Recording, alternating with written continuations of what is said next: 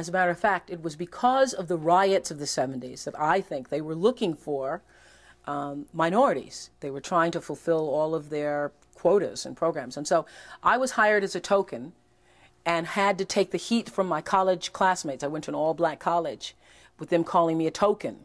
And I used to say, yeah, but I'm a paid token.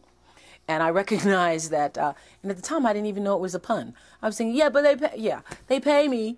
And I was very defensive about it because I've always had to live with the notion of other black people saying, oh, for any amount of success that you achieve, they say, oh, you're trying to be white, you're trying to talk white, you're trying to be white, and so forth, which is such a ridiculous notion to me. Since you look in the mirror every morning and you're black, there's a black face in your reflection.